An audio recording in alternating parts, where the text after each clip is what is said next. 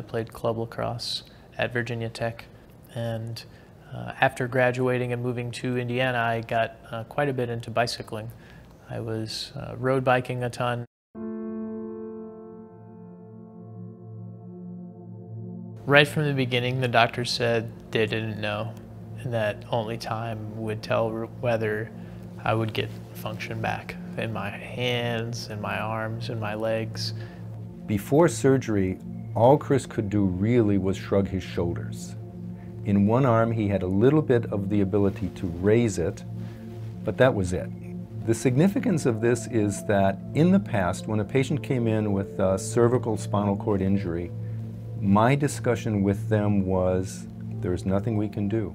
Now, my discussion with them is, we have a treatment which will return some of your function and take you from being completely dependent upon others for everything to being able to live relatively independently.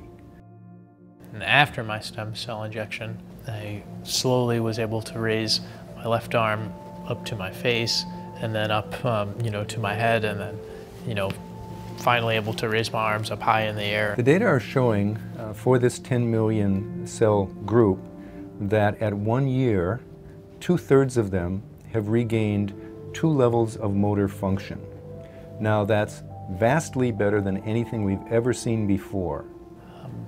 5 to 6 months after the stem cell injection, I was able to put on my own clothes, my upper body, dress the upper half of my body, and shower my upper body. Normally, following a spinal cord injury, you will improve for a month or 2, and that's it. We're 12 months out, and these patients are still getting better. That's remarkable.